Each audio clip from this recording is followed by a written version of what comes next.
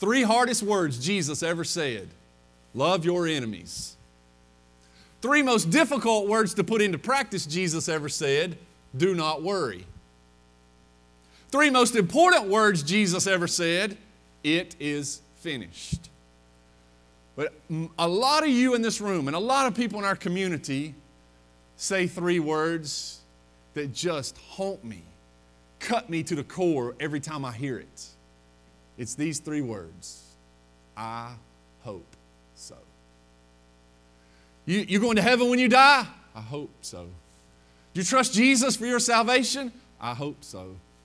Listen, and when you understand what happened here in Isaiah 53 of what's coming for Jesus and what Jesus is going to do on our behalf, you don't have to hope so anymore.